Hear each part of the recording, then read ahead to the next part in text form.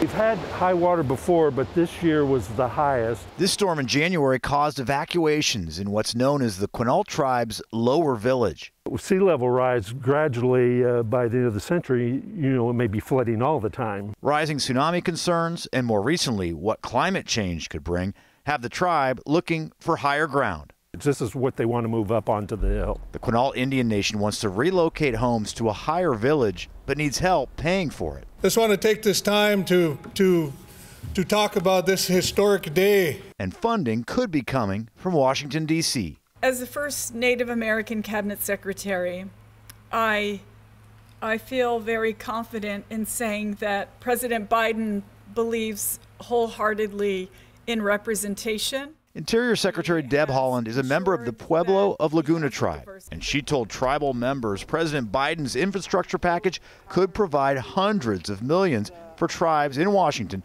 to relocate to safer ground. It says something that we're here today. The Quinault Reservation is in Congressman Derek Kilmer's district. He's pushing legislation to free up grant funding for coastal tribes.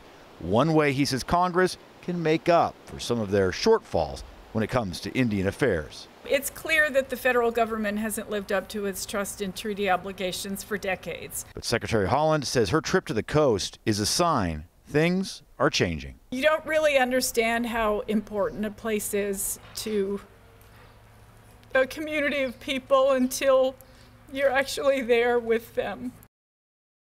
Unlike a lot of things in Washington, D.C. right now, Congressman Kilmer says this issue has bipartisan support, so he's hopeful Congress can get these tribes the help they need.